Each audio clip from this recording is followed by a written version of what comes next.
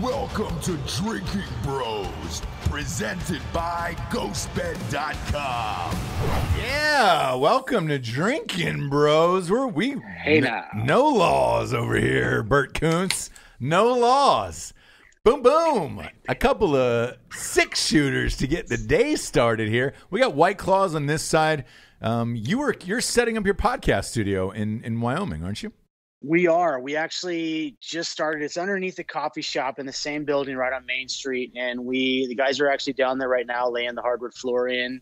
And they're starting to do the walls, which is going to be all wood. It's kind of going to look like the coffee shop, like an 1800s general store vibe. Going to have a buffalo head in there, of course. Of course. So shoulder mount. But it'll be awesome. It's going to be very Wyoming. I just thought of a shoulder mounted buffalo. Like you're walking around town with one just on your shoulder, like a fucking rocket, like a rocket, like a parrot. Yeah, you said shoulder mounted. It made me think of like a Law or a fucking Carl Gustav or some shit. Give me about, I'd say 14 months, and I will have on my flatbed 1975 Ford F260.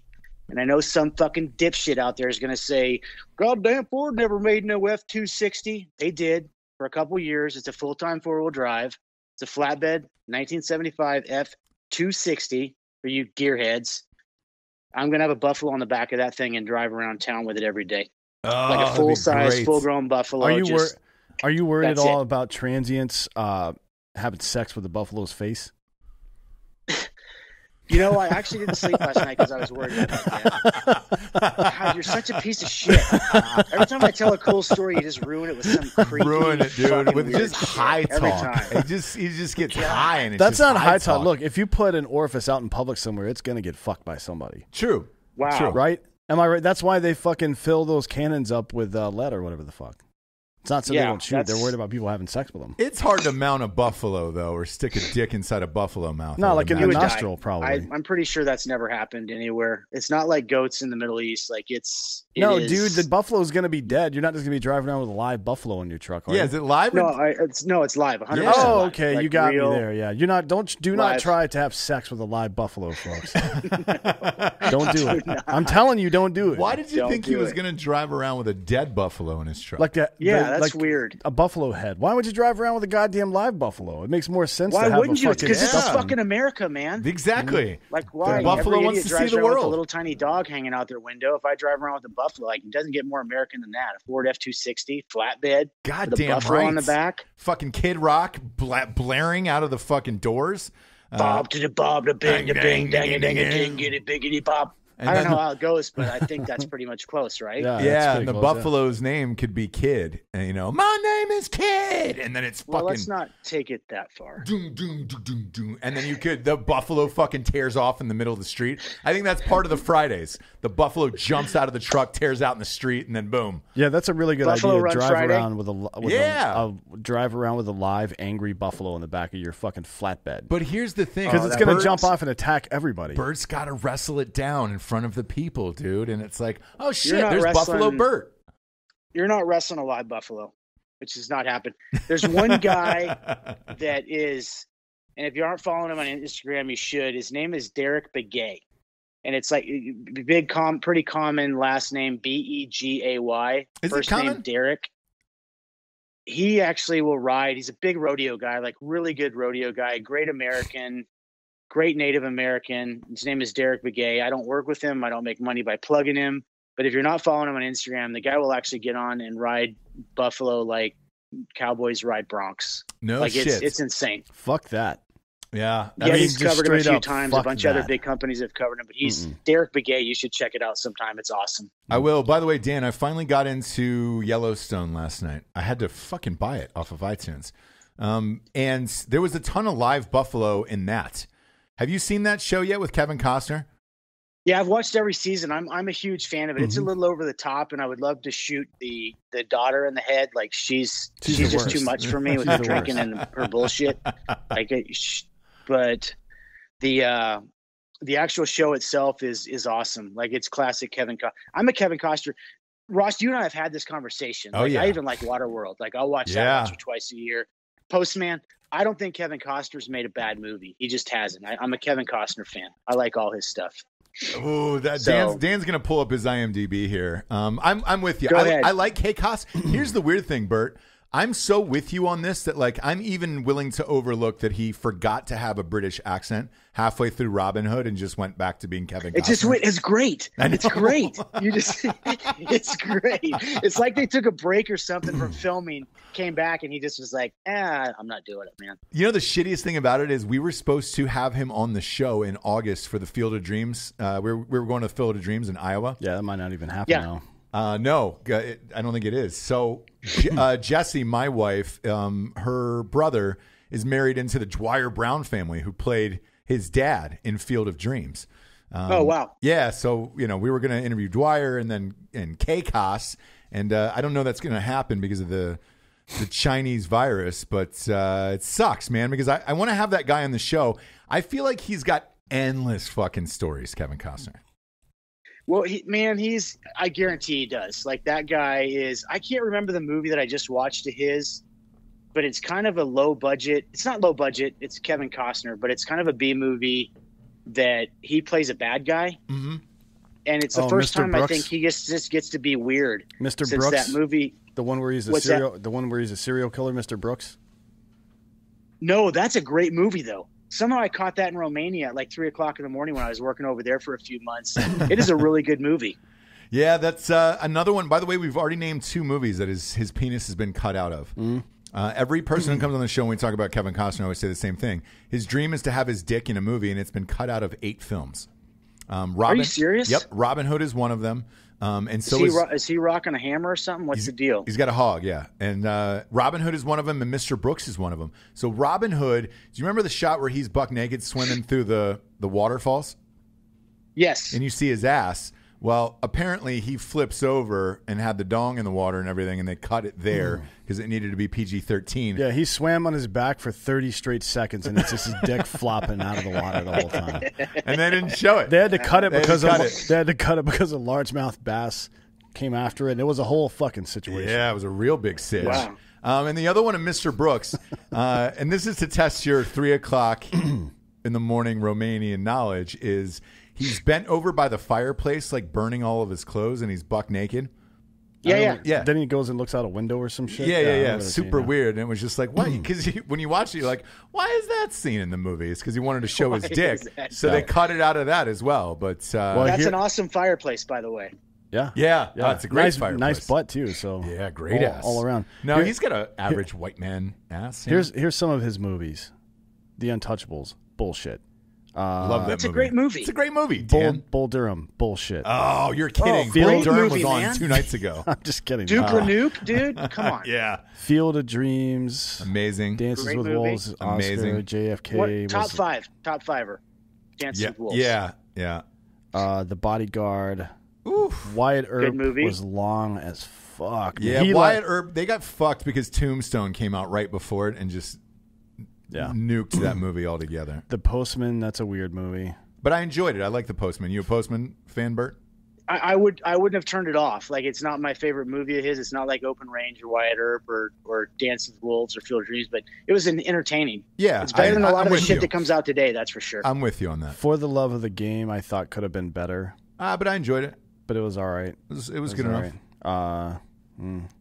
3,000 Miles to Graceland is a really good movie. Yeah. That's a great movie. So there's a scene with him in that movie where who was his co-star in that movie? Kurt Russell. Kurt Russell's talking to a woman, and the woman's got her back to Kevin Costner, and Kevin Costner starts doing this just out of the blue, totally random.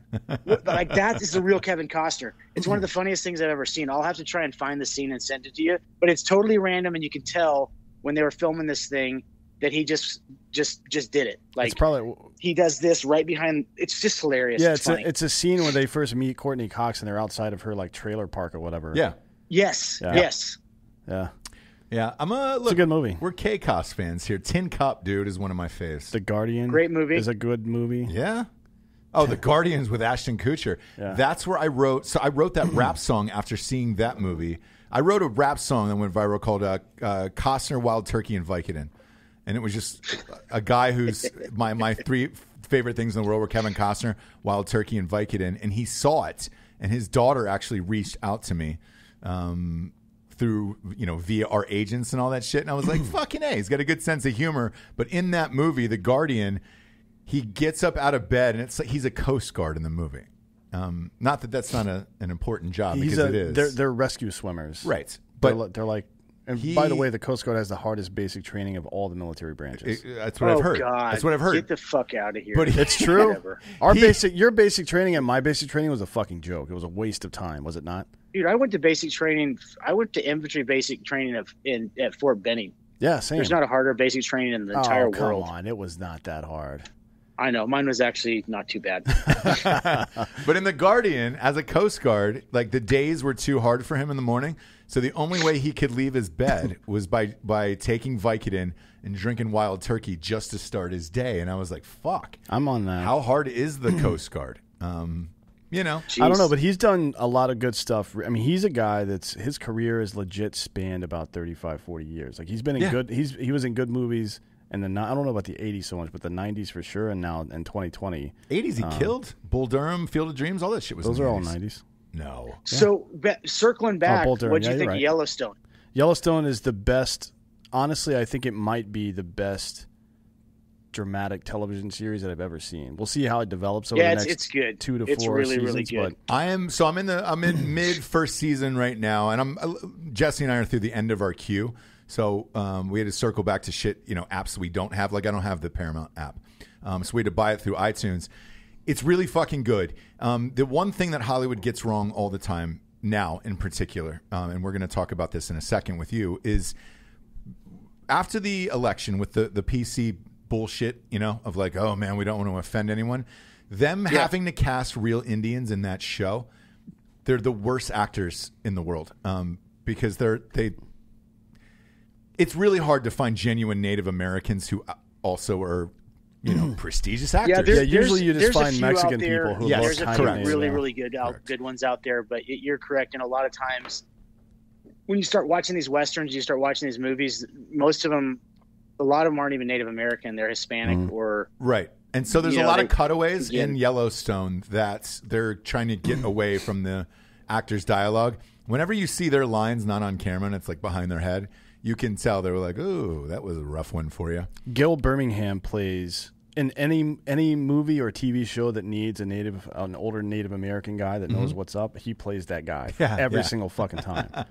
He's played the Danny Trejo of Native Americans. He played the guy that ran the Wamapo Casino in Parks and Recreation. Yeah. He's the fucking head. He runs the casino in this one. Anytime there's a Native American casino that exists in the film and TV universe, this motherfucker plays it. Yeah.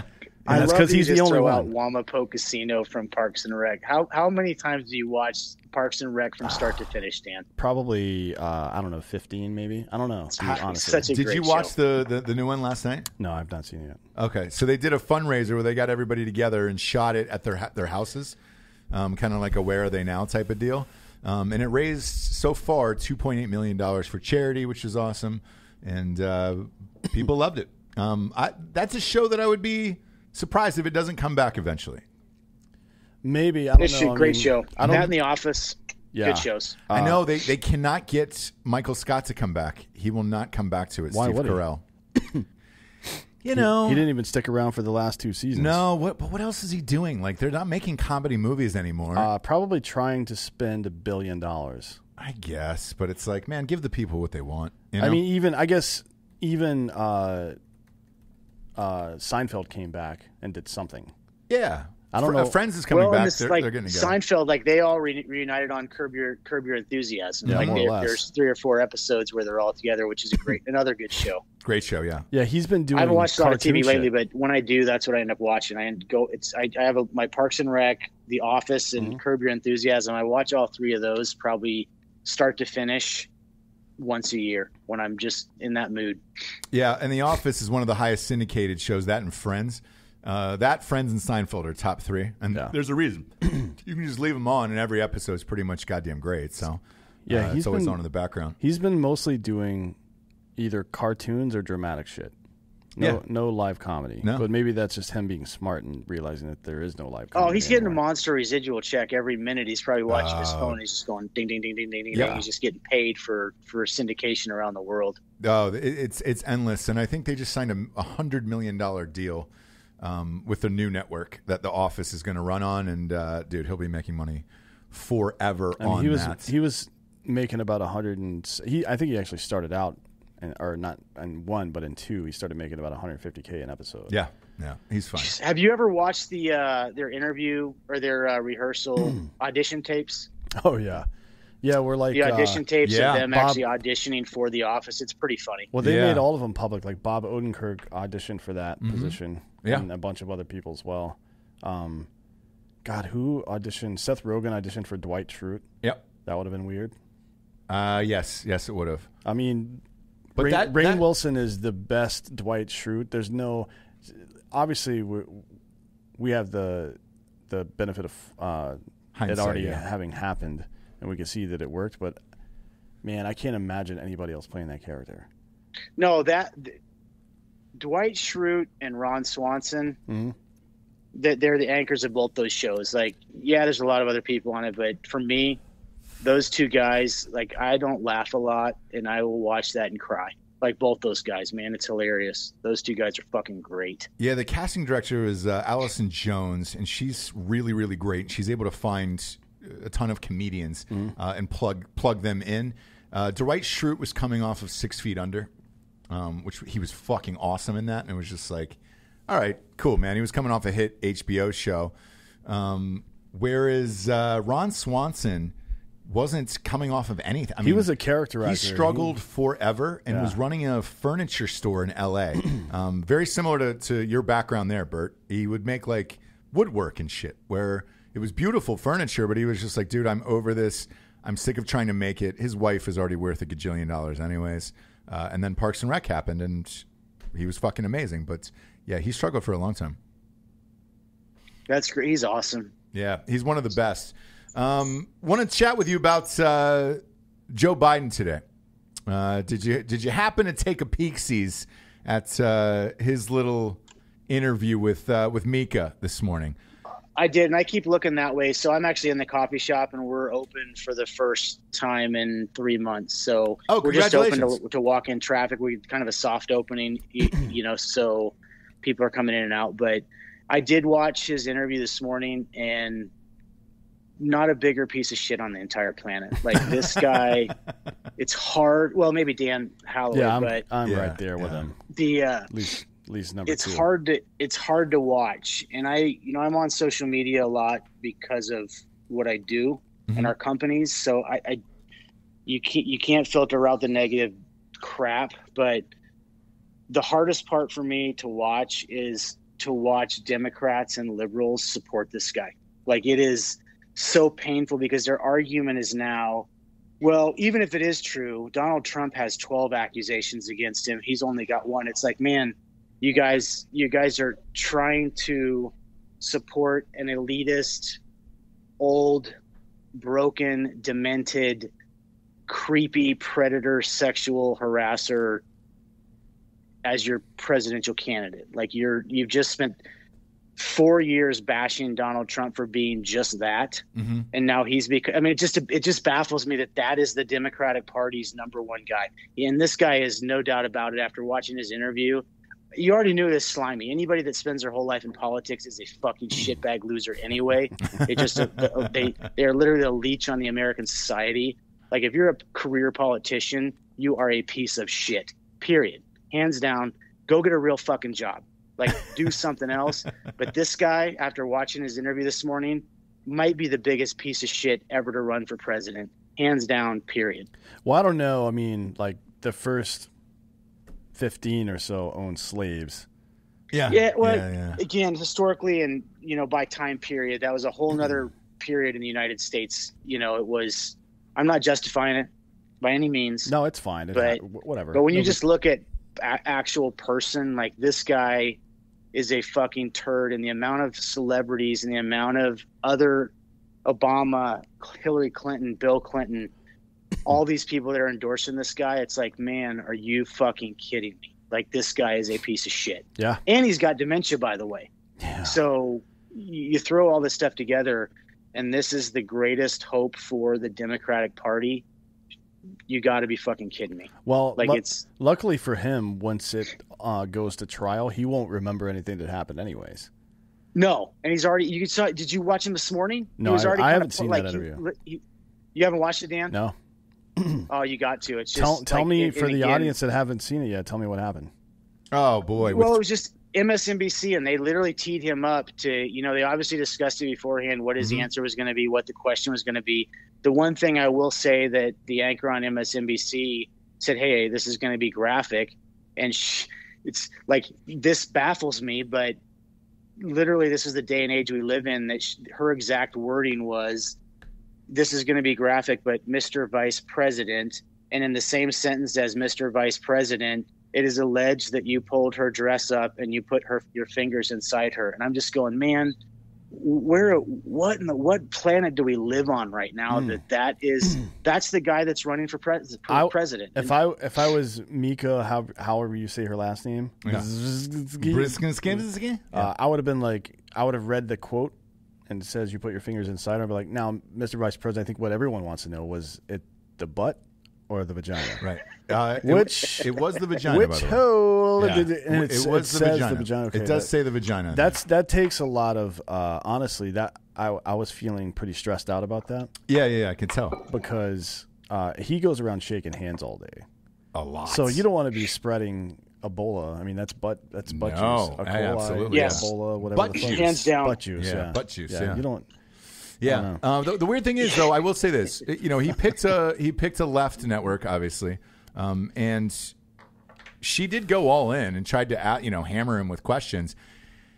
The fucking stuttering and the weird silence for 30 seconds. It's one of those things where I don't know if it was the Zoom or the connection, or if he just genuinely didn't want to answer the question. But he's fucked, I think.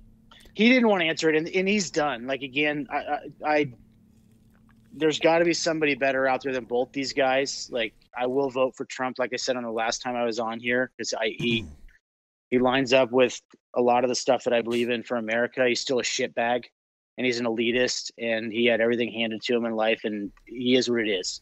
But I will vote for him because he's the lesser of two evils, and I think he's better for the economy and the country and the military. But there's no way Biden is done. Like, he's done.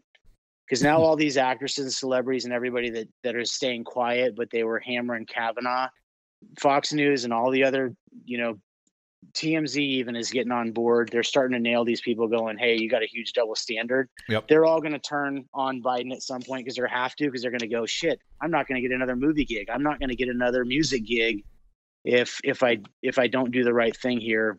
But I think he's done, which is good. This guy, like, put a fork in him, man. Like, go eat strained carrots somewhere at a home in Florida. Like, you're done. Like, this guy's too old to be president to begin with. There's more backstory to this whole situation with regard to it being on MSNBC. Now, Chris Hayes from MSNBC, some of you may know, has been covering this lately. Yes. And not in a way that was necessarily favorable to Trump. No, and fire Chris Hayes was the hashtag and last night. And he got fired.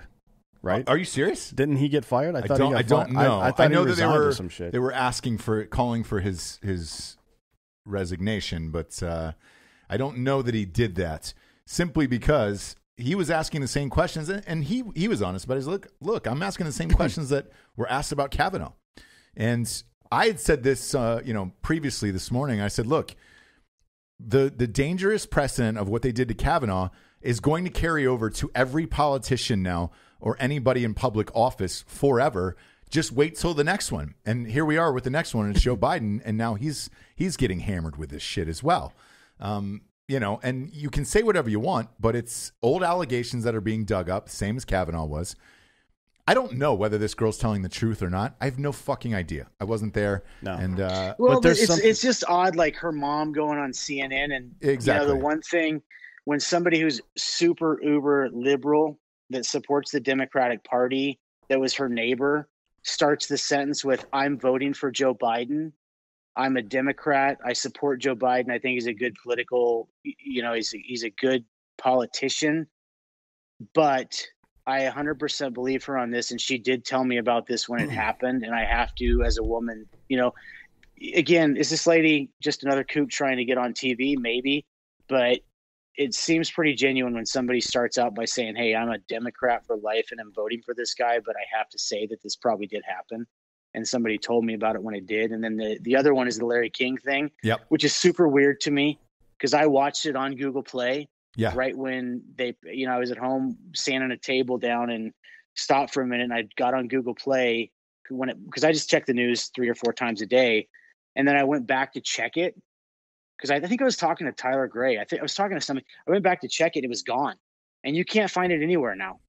Like it disappeared. Yeah, you got to go to Twitter and try to find, people have, sucked that video into their own feed. Yeah. But essentially her mom called into Larry King live on air in 1993 and said, my daughter was abused by a prominent politician and I don't know where to go. And, we don't know who to call and all this other stuff. And they have the audio. And then she confirmed that it was her mother that was calling in. That's the only hard one. And her mom's dead, which again, it's not like her mom is alive now trying to get publicity. Her mom is dead. Died like 10 years ago. You know what I mean? Like it's not like her mom's trying to make money off this or they're trying to profit off it. Her mom's dead. Yeah, she's gone. And I'm curious, in your new show, in your new podcast, are you going to be covering things like this all the time? Because you're a big news guy like myself. I'm a huge news junkie, and I am. I think one of the things, without giving too much away, because the deal, there's vultures out there and people copy all your shit now. You guys are the perfect example of that. You and the BRCC guys, people just copy your shit. But with the show, what this show is going to be about, and I posted by myself yesterday and people, the reaction's been really good. But Buster Frierson is also a business partner of mine, and Tyler Gray, who is also a business. Those are my 2 best friends, and those guys are going to be hosts on the show with me. That's great. And then we've got some other folks, and you guys already know this, but for those that are watching this, because the DB community is always supported everything we've done. Again, I say it every time I come on here, but what a great fucking community, man. Like, is there a little bit of drama every now and then, but man, what a great group of folks. But I want the show to be real. And I don't, like I said it in my post, I don't want people to talk about how great they are now. I want them to talk about how great they weren't when they were fucking doing a $10 an hour a day job, dreaming about where they're at today. That to me is more important. And Tyler and I were talking about it this morning, and Tyler was like, oh man, I got a story that's like, I was so embarrassed about forever, but he shit his pants at camp. And like, it was a bad shit your pants, but just describe how bad it was. It was more liquid than solid. I'm going to let him tell it at some point, but if you dump out in your pants and it's a solid piece, you can just flip it out right quick. You can pop that out. Kind of like how during The Great Escape, Homeboy was letting dirt out of the bottom of his pant leg. Yeah, the whole time, or a Shawshank Redemption. Yeah. Or like a hacky sack at a Fish concert. Yeah, he's just like, you just shake that turd out of the bottom of your fucking jean pants. Sure. Yeah. And then move on about your life. A hacky sack. Yeah, we did. At a fish show, you can just give that a heel kick and get out of there. Punt it into the bushes. But if it's all liquid, then you've got some problems. We've got like that. That's obviously way out there. Like, I'm not going to have everybody on, or we're not going to have everybody on and say, hey, tell me a story about you shitting your pants, which I'm pretty sure everybody shat their pants at some point. But everyone. The point is, we've got a lot of really, really good guests already lined up, like just flight patterns full. Like, we've got good people from the ranch community, farm community, professional athletes, a lot of the same kind of stuff that you guys have pioneered for our community, but just it's going to be a different reality. I want failure. I want to talk about the jobs they didn't like. I want to talk about when they wanted to quit. I don't want it to get super dark where people have thought about suicide and weird shit like that. But I want to talk about the shit that nobody wants to talk about. And it's shit that people should talk about because it's real, and everybody's fake as fuck. And not everybody, but man, social media is it's a shitty medium. Yeah. It's Instagram culture. Dan, you and I have had this conversation. Yeah, you just see the finished product. You don't see the fucking hot dog making process. Yeah. But now you are a little bit. With the quarantine, you're seeing a lot more girls without their nails and their Botox and their fucking eyelashes. And you're like, oh, now I can tell who's pretty and who's not. No offense, and this, that's a good, totally different topic, but somebody suggested TikTok to me, and I'm like, I'm not getting fucking TikTok. Like, I don't have enough hours in the day to get another app on my phone. Me neither. That's people doing stupid shit in their house. So finally, somebody convinced me to get TikTok, and I put it on my phone, and it was like 2:30 in the morning. I had a fire going. It was snowing outside, and I'm like, fuck it, I'm going to check out TikTok. I sat and cried, laughing for probably 3.5 hours straight. No water, no piss breaks, no nothing, just thumbing through. It's actually pretty funny to watch people in their homes just being real. Like, again, I know it's a lot of stage dances and stuff, but you're seeing people expose themselves and be super vulnerable in their kitchen, in their own kitchen, in their own home.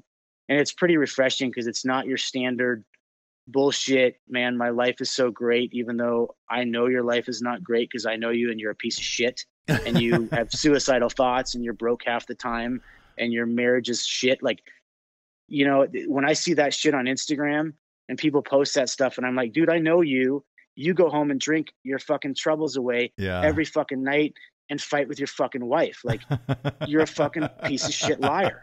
Like, don't be that guy. Don't be a shitbag. But I want to start talking to people in a real manner on the podcast. And for me, I'm not trashing anybody in the veteran community. I refuse to do it.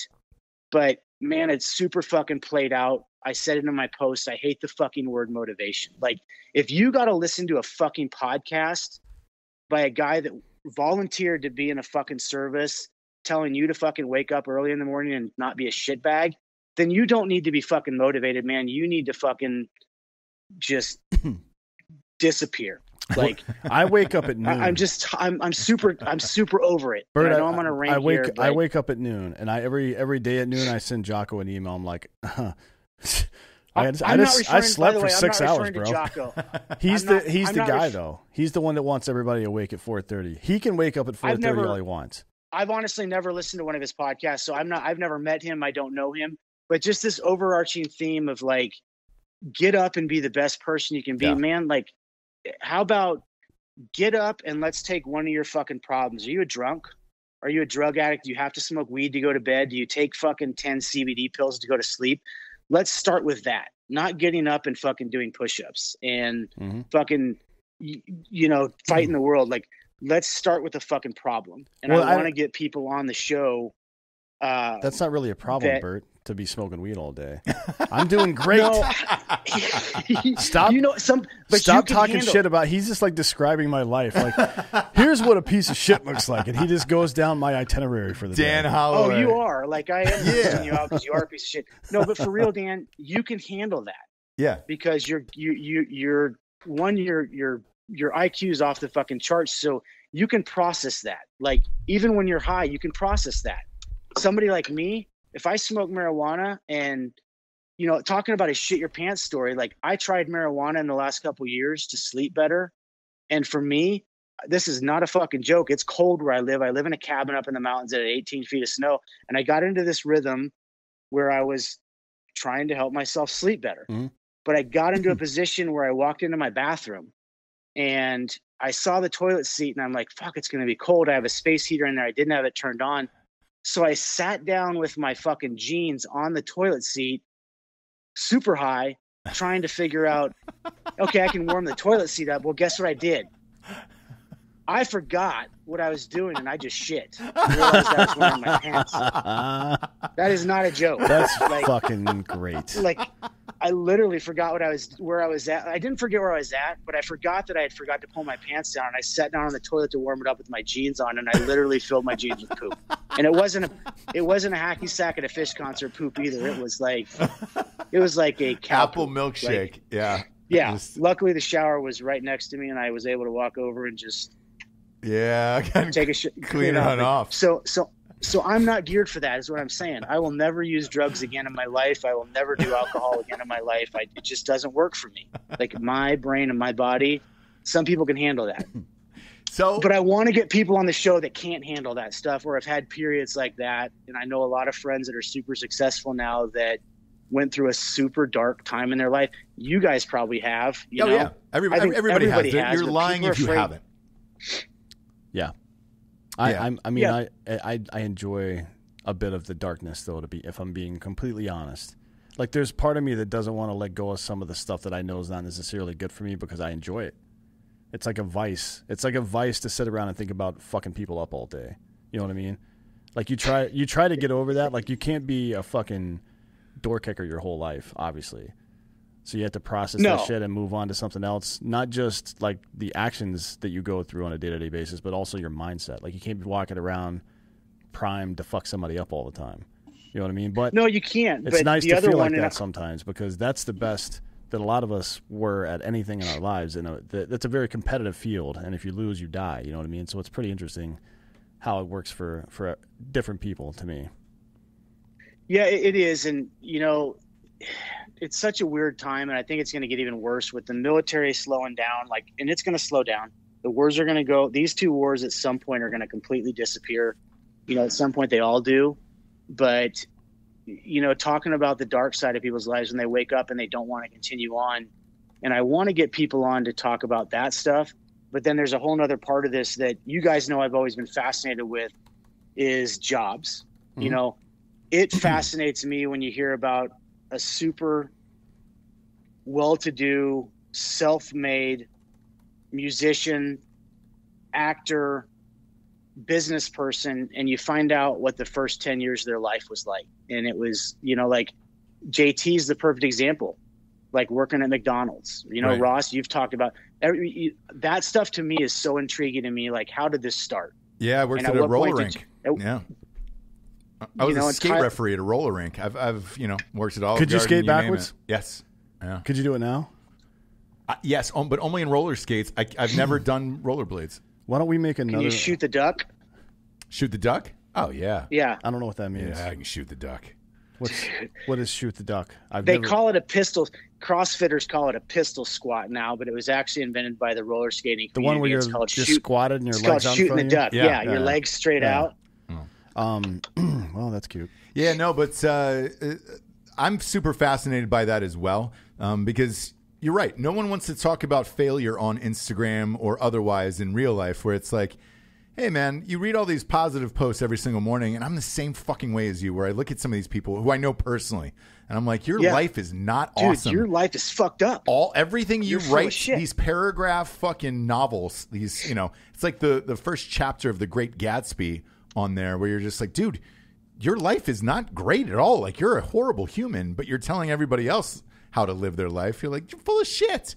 You're full of shit. And we all know these people. And it'll catch up to them. It always does. Like, it always does. Like, you can only run from that shit and hide from it and cover it up so much. But, you know, that fascinates me. Just, I want to talk about real shit. Like, and I want to have guests on here that, for me, I'm at a point in my life for the first time in 44 years. If you don't like me, fuck you. I don't care. I'm not going to break the law. I'm not going to be a child molester, a rapist, a bank robber. I'm not going to do anything illegal. If you don't like me for who I am, fuck you. I don't need you in my fucking life. See ya. And I want to get, you know, that's the message I want. The message is, and Dan, you and I have talked about this a lot. Be yourself, man. Just be yourself. If people don't, the right people will like you for who you are. And I don't want to talk about motivational shit because, again, if somebody needs to be motivated, they're not worth motivating. You have to do this stuff on your own. You got to stop depending. Yeah. And without getting into politics, it cracks me up when I see people walking around with a Trump hat. If you've turned your identity so much into wearing a politician's name on your head 24 hours a day, walking around town, man, like, hit the fucking pause button and find a hobby or something else to do because you've lost. You've lost. I like to troll people with Trump gear sometimes. It's pretty funny. Well, have you seen that Larry David Curb Your Enthusiasm episode? I know we're getting on a rabbit hole. Oh yeah, no. Trump retweeted it. By this the way. whole show is a rabbit hole. Yeah. But that one's hilarious where he's in LA and everybody hates Trump so much that he starts wearing a hat, and then people like leave meetings with him and he's all by himself. He gets seats at bars because people will move, like restaurants, people will move away from him. Classic. That's a good idea. Yeah. That red hat's got some gravity to it. I just want this thing to be a focus on, that. And then I want to do a lot of history stuff. One of the things we're going to do that, and Ross and Dan, I've talked to you guys about it, but we're not just going to have a logger on the show. Buster and Tyler and myself and you guys or whoever else will bring other people on there that are internet personalities or fun or celebrities that are good people. We're going to go work with this. Like next month, I'm going to go up on one of our first episodes. We're going to go spend 3 days working with a 6th generation logging family in Oregon. And this isn't going to be like, whatever that log show was on History Channel. It's plain and simple. When we go to these places and do these jobs and film it for the podcast, it's going to be simple. They're going to treat us like we're day one new guys making $10 an hour. So if I get in a $750,000 logging machine on the side of a mountain and I start to fuck it up, I'm going to get yelled at. Or somebody's going to say, and they already told me, they're like, we're not going to cut you a break. You have to do this task and this time or we start losing money. So you're going to have somebody riding your ass that's probably 85 years old that's been logging since they were 10 saying, hey, man, you're costing me fucking money. Speed it the fuck up. You have to learn this faster. Because that's how America was built. Yeah, that'd be awesome, man. Speaking of which, we had a friend of yours on the show last night, the Millennial Farmer. Zach, man. That guy was fucking awesome, dude. There's a couple other guys you guys have to have on. Zach is genuinely one of the best guys you'll ever meet. And these guys work their asses off. I mean, they just work and work. And I don't need to tell you guys or anybody watching this, but being a rancher and a farmer in 2020 is not fucking easy. No, we had him on last night and it was mind altering what he was, telling us his day to day was like and how he's affected by the COVID. It was things that I had never thought of, as far as like ethanol, like, cause he does corn and stuff like that. Yeah. As far as like ethanol for gasoline and then feed just for cattle. And he's like, look, man, if these cattle can't get sold and they get slaughtered, then they're not eating corn. And all the second and third order effects from that shit. It was crazy. I mean, man. It makes sense when you hear it, but it's hard to conceptualize when you're not really in that lifestyle. You know what I mean? Yeah. You just think. No, I had another buddy of mine, and he's a super private guy. I'm not going to mention his name, but he's a hog. His family's like 4th generation hog farmers. And they literally had to stack 1,000 bodies. Like they had to kill 1,000 hogs that are just sitting in a pile on their property that they have to use front loaders to bury and put in a big pit or to haul them off to be rendered. Yeah. Because they get to an age where they, it becomes too much to take care of them. And they hit that, they hit a prime spot. And by the way, bison are the same way. Now the processing plants for bison are saying, hey, your bison can't be overweight or you get penalized. It can't be underweight. So you've got this window to feed out your bison, and it's bison, cattle, hogs, you name it. And if you miss that window, man, you're sitting on an animal that's just going to cost you money. Yeah. You don't want to breed that bull or it's not a good heifer, but it's, a buddy of mine, they had to almost 1,000 hogs that they had to kill and put in a big pile. Man.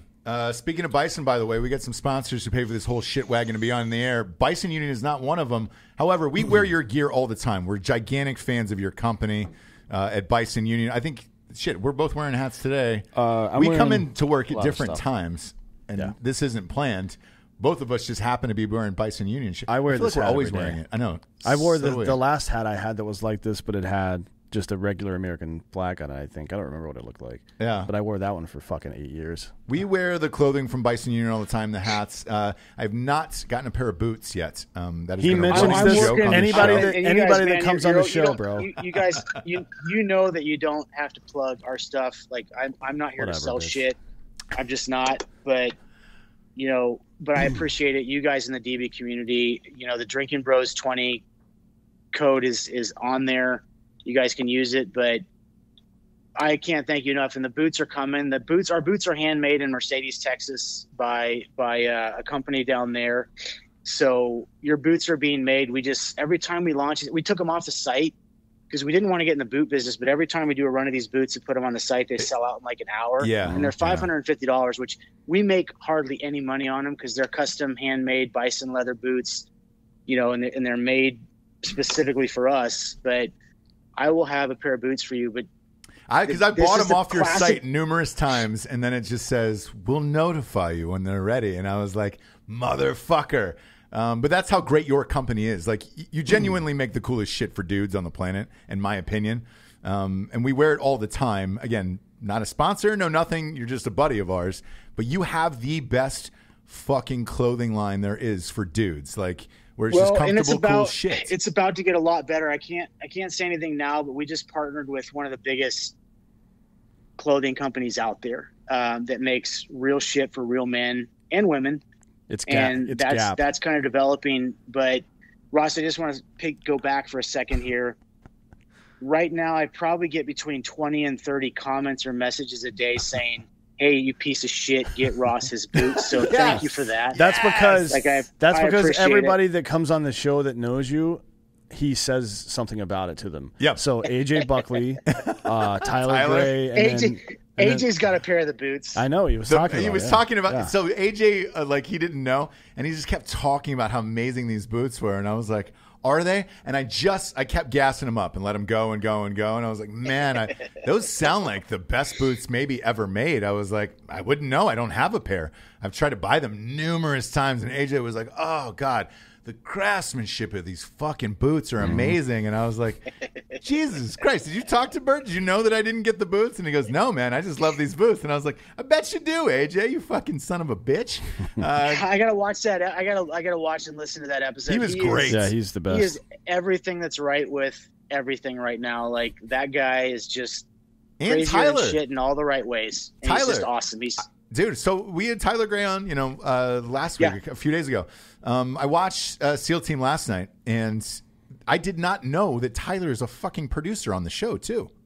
He's a producer, and he directed an episode this last season, and he'll probably direct some more. Man. I was out there, watching him work, and, again, there's going to be people that watch this. Everybody always makes a comparison. Well, why don't people pay so much attention to veterans? Why are athletes and celebrities get so much attention? It's like, you can't fucking compare the two. So I'm not saying that, but when you watch an actor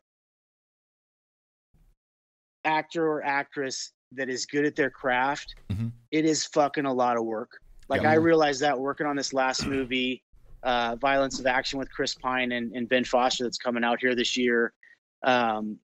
Watching and being on a set, and Ross, you've been around it half your life. Like, you get it, but man, it is not easy work. And they just don't show up and they're on and everything works perfectly.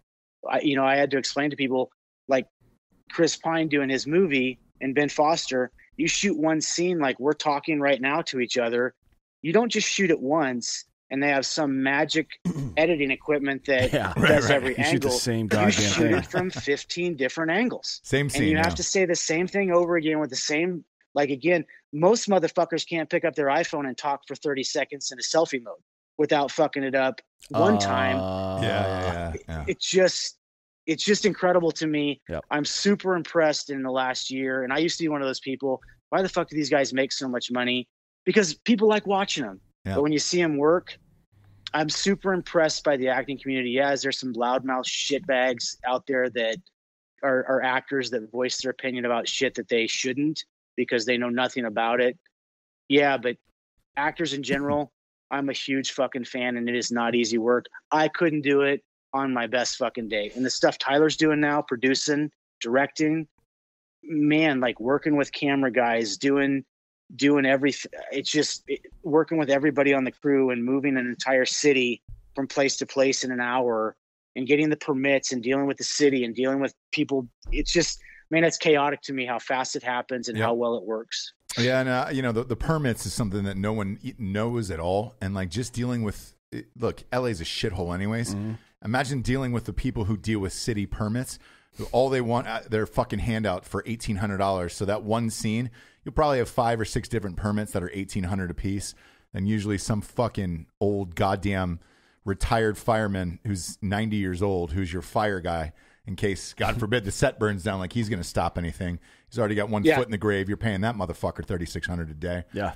Yeah, it's a whole goddamn thing. But I want to get to Violence of Action right after the sponsors, because I'm real curious about it. I know you spent a lot of time on that film, and I want to chat with you about it. But Drinkin Bros is the promo code for Bison Union for 20% off. And best clothing line in the biz. We all use it. Next up is ghostbed.com/Drinkin Bros. Everything is 25% off. They're doing this for all of quarantine. If you're stuck inside in some of the states like California and New York, you're going to be stuck inside for a very long time. Most likely through the end of May. Ghostbed.com/Drinkin Bros is there for you. 25% off everything. And as always, they have the 36-month pay-as-you-go program, no interest. So if you're out there, you can apply the 25% to the 36-month pay-as-you-go program, no interest. It knocks a new mattress down to like $20 a month, which is great. So go to ghostbed.com/Drinkin Bros today for that. Next up, we got boxofawesome.com. This is one of my faves. It's just a bunch of cool shit that shows up to your house once a month. If you're a guy out there or a girl, take a little 5-question survey. They determine what kind of man you are in this life, and they send you things accordingly. It's almost like a prophylaxis for serial online shoppers. Yeah. Like you just set it and forget it. You know what I mean? It's the best. And then stuff just shows up, but you don't like, because I feel like if I'm getting stuff in the mail, I'm fine. But if I'm not, I'm like, I got to go order some fucking some tennis shoe laces. Yeah. On the internet now. You just want something at your door, let alone something cool that's a surprise. Yeah. We've gotten whiskey decanters. Yeah. We've gotten axes, hatchets. We've gotten travel bags. We've gotten dop kits. Fucking whole entire bar sets. It's only $45. Go to boxofawesome.com. It's like shopping at Brookstone fucking once a month, but you don't know what it is. Yeah. Something awesome just shows up. Go to boxofawesome.com. Promo code Drinkin Bros gets 20% off. It's like $45 for the month. Your wife orders that bullshit makeup to her house. For a dude, order this, dude. You'll be amped about it every single goddamn month. We are. And then FelixGrayGlasses.com. Is it by Felix Gray? No, it's FelixGrayGlasses.com. Is it really? /Drinkin Bros. FelixGrayGlasses.com /Drinkin Bros. Free shipping overnight. Everybody's spending all their goddamn life in front of computers, and the blue light is killing you, man. Get it out of your life. Go to FelixGrayGlasses.com and /Drinkin Bros. Get yourself a pair of glasses. Free overnight shipping. 11 hours a day, dude. Boom. They're right in front of Dan's desk. Everybody always steals those goddamn things every time they come. And I get it. Nobody else is doing it. They don't have the patent for it. Violence of Action, Bert Kuntz. This was a movie that was top secret for a long time. You couldn't even tell us who you were working with or what movie it was. Yeah, and the production company that did the film, man, phenomenal. I just had an absolutely awesome experience working for them. They found me, oddly enough, through a Marine that I worked with 10 years ago or 12 years ago. No shit. They started, Matt does all of the liaison work. He and I live near each other in Okinawa and became friends, but he does all the liaison work for the Marine Corps. If they do a movie or anything on a Marine Corps base or use Marine stuff and need to get authorization, he's kind of the guy. Tyler's worked with him a few times. So they called me out of the blue, but it's Thunder Road Productions, which did Sicario, John Wick. Yeah, they're massive. They're just great, and they've only got 7 people working there, which is phenomenal. Like that's how they run. They're a small production company that hires a lot of people out. But the movie is Violence of Action, and I don't want to get too far into it, what the actual movie, the plot or how it goes. But the 2 main actors are Ben Foster. And Ben's one of the greatest people I've ever met in my life. He's everything that's right. I keep saying that, but he's another person. Ben and I still text once a week. Just, hey, hi, how are you? What's going on? We bullshit. We joke like I joke with you guys, and we text. But Ben's been in a bunch of stuff. Hostiles, 3:10 to Yuma. He played Charlie Prince, the bad guy. He's going to win an Oscar one day, I think. I mean, he was in Lone Survivor too. His next movie that's coming out, I think it'll come out right after Violence of Action. I'm calling it now, Ross. He will get an Academy Award for, and I think the movie will probably win the Academy Award as well. What's the name of that? He will get a Best Actor. Ben Foster? Yeah, Ben Foster plays a boxer that was a boxer, Harry Haft, just a good fighter, Harry Haft. Yeah. He played he was in a Nazi camp as a prisoner, and what the Nazi guards would do is they would pick guys that could fight, and they would kind of bring him in and say, hey, this is my guy. And instead of sending him in the gas chamber or executing him or torturing him, they had this underground boxing thing going, and he became very good and beat everybody. And then once they were liberated, he became a professional boxer. But the way Ben did it, I won't go into how they shot it, but Ben lost 65 pounds for this movie. Oh, wow. In a matter of like 75 days. They shot it pretty fast. Whew. But he showed me a little bit of it. I got to see a little bit of it, and it is going to be absolutely one of the best. I think he's going to win an Academy Award, and I think the movie is, just from the 5 minutes I've seen of it. But Ben was in the movie. The main character I'm looking. By the way, sorry to interrupt you. I'm looking at that movie you were talking about. Big boy cast in that. You got John Leguizamo, Danny DeVito, Ben Foster, Peter Sarsgaard is in that movie. Peter Sarsgaard is one of the fucking best, dude. God damn it, he's a great actor. Garden State. Yeah. Boy, he's great in everything though. Jarhead. It'll get nominated, and there's no doubt in my mind that Ben will get nominated. But just a phenomenal guy. He showed up from day one, and he and I went to the range and shot a lot, and he just soaked it in. Like, no ego. Listen to me. And I'm a nobody. Again, I've been out of special forces for a while. I'm not an instructor. I still shoot a lot quietly. I stay honed on my skills, but medical and shooting. But those guys, the other one is Chris Pine. Yep. And I didn't know much about Chris Pine other than Star Trek and some of the movies he'd been in. His dad, Robert Pine, was the police sergeant in Chips. That's in almost every episode of Chips. It says, hey, guys, here's your mission for the day. Stand on a podium. But he was also in Parks and Rec. He played a cult leader in Parks and Rec. Yes, he did. He absolutely did. By the way. But my first interaction, you go through this process to do these movies, and people from the production company called me. And they're like, they feel you out. They call you and talk to you a few times, and then a month goes by. I don't ever get excited about this stuff because you don't know how long it's going to take. Hollywood and television, Ross, especially nothing now, happens overnight. And now during the pandemic, because you can't go to work, everybody's social distancing. Hollywood is shut down, so a lot of these movies are being pushed to the following year. But yes, you're right. Yeah, and they said, hey, we're going to set you up with a phone call with Chris. So Chris and I were supposed to have like a 15-minute phone call, and we talked for about 3 hours. And he had already done because he's such a professional. He'd already done so much stuff. And when I first met Chris and we went to the range, I went out to LA and we went and shot for a day. And that was kind of him feeling me out, me feeling him out. He liked me, and I liked him. More importantly, he liked me, because that's how it works. Yep. Those guys want to be with somebody who's comfortable, and then they say, okay, this is my guy. So. And we went and shot, and Chris was straightforward and honest with me and said, hey man, I didn't own guns growing up. I grew up in this area, and my dad was, he just said, I'm not a gun guy. I said, do you own a gun? Are you ever going to own a gun?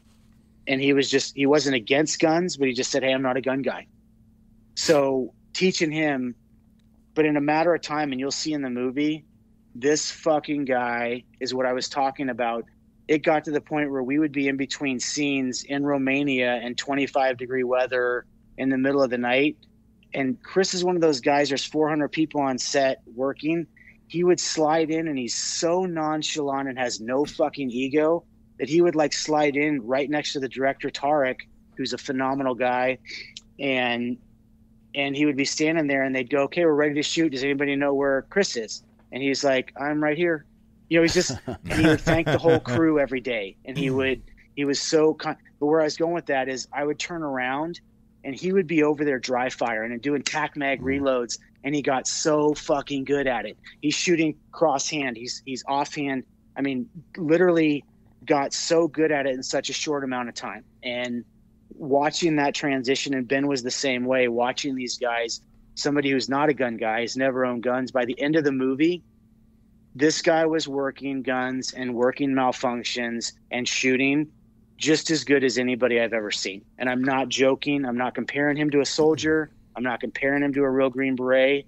He's an actor, but that's how good he is as an actor, that he just soaked it up. And he would look at me and he would just smile. And I said, are you going to buy a gun now? And he's like, probably not, but man, I can see why this is so, why people like it so much. Yeah. Like shooting, not killing people, but just shooting guns and working guns. Anyway, but the movie's really good. They both play Green Berets. Ben Foster plays a former Green Beret that's out doing kind of spook work. And Chris Pine plays a former Green Beret. And that's as far as, or not a former, but he plays a Green Beret. And that's kind of as far as I'll go into it. I do think I may get beat up a little bit because we talk about, you guys know me. Mm-hmm. We added some stuff and they asked my opinion. I gave it. And there's some stuff in there that's fucking real. It's not all sexy.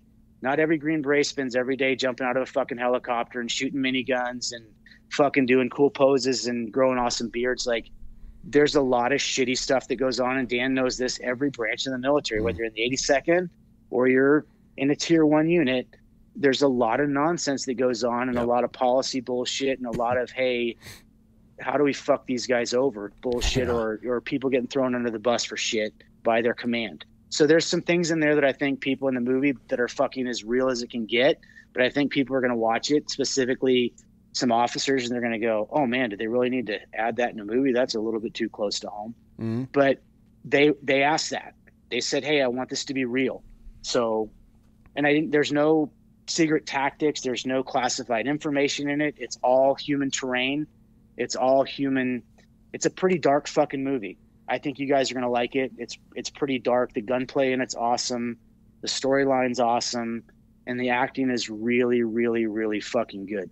I'm amped to see it, man. And the beauty of someone like Chris Pine is because he grew up in the industry, he's used to treating it like a profession rather than I'm the greatest thing on the fucking face of the planet. So I'm sure he was super easy to work with. Yeah. And he was, and again, perfect example. And I don't, I'm not throwing Chris under the bus or talking. I would say this if he was here, but he doesn't take pictures with people. And it was great the way he does it. He doesn't need that. He doesn't want that. He wants people to have a conversation with him and not ask for a photo and walk away. He will ask you every question about your personal life and a real human connection, which you just don't see a lot. I watched another actor, a pretty big actor, asked to get a photo with him. He's like, man, let's just talk. I don't do that. And it wasn't because he's too cool for that. It's the exact opposite. He doesn't want you to have your interaction with him being a selfie. He wants it to be an actual human to human interaction. Does he even have social media? Because I don't remember. He doesn't have social media, and he's got a fucking flip phone. And he's my hero. Ooh, in that regard. That's my dream is to have a flip phone. He literally has again. A fucking flip phone. Yeah. If we didn't have to promote this shit all the time, that's my dream is to have a Razr flip phone and never email or take pictures or do anything, It'd be great. Yeah. and he's one of those guys. If he did have an Instagram or a social media, Twitter, he'd have 5 million followers. Oh, and he would, he'd be one of those people that, he's a good looking dude. He's a great actor, but he literally doesn't have it. And it blew me away. And when I was in Romania for the month and a half working, and then the other 2 weeks in Atlanta, I was around it so much that I wasn't on my phone. Right. Like it was almost addicting because you just don't need it. You have human interaction. But those two guys, and there's a lot of other actors in this that are really, really good. You'll recognize some guys from other shows. And you'll recognize folks from other movies. There's a lot of really good actors in this. It'll be a good movie. It's called Violence of Action. Can't wait to see it, man. Yeah. Let's see. Jillian Jacobs is in it. Eddie Marsan. Do you know who that is? Yeah. He was in Ray Donovan. Yeah, he plays the boxing gym brother in Ray Donovan. Yeah. Phenomenal actor. He's actually one of the best character actors. He's like a fucking Paul Giamatti. He just doesn't get the press, really. Well, the director of this, I believe, directed an episode of Ray Donovan. So, really? Yeah, I think he was in that. I know he's directed an episode of Westworld and some other things. Tarek has directed. Yeah. I think he's directed more episodes of Westworld than anybody. I could be wrong on that. That's got to be a fucking he's just shit a quiet, show. Quiet director. Can you imagine being a director on Westworld, Bert? Can you imagine? What's that? Can you imagine being a director on Westworld? Like, just for one episode, like presumably if they do it like every other TV show in history, if you're directing at least that whole episode. Mm-hmm. They have like 90 different goddamn scenes. Yeah. Or I mean, like you're directing maybe 4 or 5 different types of sets. Yeah. In one thing, with different like storylines going on simultaneously. It's fucking crazy. It sounds like an absolute nightmare to direct Westworld. The other nightmare about that, season 1, you know, it was a Wild West thing. Yeah. That does not exist in LA. So there's like a couple ranches, but you can see like the mountains and shit in the background. So you have to shoot everything from in like 20 or 30 yards. It's the fucking worst. Well, they built a bunch of fucking they built a bunch of houses and shit out there, or not houses, but like old school buildings, and they just left them. Yeah. And people sneak out there and shoot, like Brandon Rogers sneaks out there and shoots stuff on it all the time. Oh, yeah. That one he did, that video that he and Georgie Leahy did, where they're like, I can't explain it. It's too fucked up to explain. But all of Brandon Rogers shit is too fucked up exactly. to explain. They fucking filmed that shit there. It's great. Yeah, it's hilarious. We're big fans. Bert, this is the point in the show. You know it well. We get to the Drinkin Bro of the Week. This one was submitted by Matt Wildman from, it looks like Ontario. ON? ON is Ontario, Yeah. Fuck, I don't think we've ever gotten one from Ontario. It says he's been a member for Drinkin Bros for 1 year, and he's nominating CST Heidi Stevenson. What does CST stand for? Is she the she is. Mountie that got killed? Yeah, she is. The interdiction Mountie that got killed a couple weeks ago. And so, by the way, like we did another broette on her a few weeks ago, and the reason why I chose him today is a lot of people have been submitting her, and we're trying to get her story out there more because for whatever reason, you know, and we said this last time, this story got zero press whatsoever. Yeah, I know. There was a mass shooting in Canada, and it just got buried in American media for some reason. And it was a blip. It was up for about a day and a half, 2 days max. And a buddy of mine who's a state trooper in Oklahoma, I was talking to, because he does a lot of stuff with vehicle interdiction and interdiction teams, but he's worked with that team and said she is, you know, all the photos they showed, of course, the media shows photos of her like in her full dress, like her formal uniform with a bunch of kids walking around her. She was a badass. Like all the stuff I've heard about her, she was legit. She was a badass. She was a no joke interdiction. Like she went after bad guys at 100 miles an hour all the time and was just a beast. And they put these photos up that make her look, they did, in my opinion, they need to tell her story more because from what I've heard secondhand from people that have worked with her, she was a fucking badass, and she was really good at her job. And that's why we brought this one up again today, where we've probably had 20 submissions for her personally, and we want to get this story out there a little more because, again, it got buried here in American media. I mean, shit, that was a 4-hour Twitter thing for us, and a lot of people. What was it? 16 people.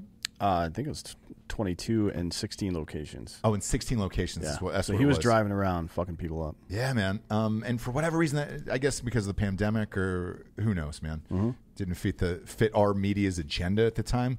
The story got no press, but yes, cheers again to Heidi Stevenson.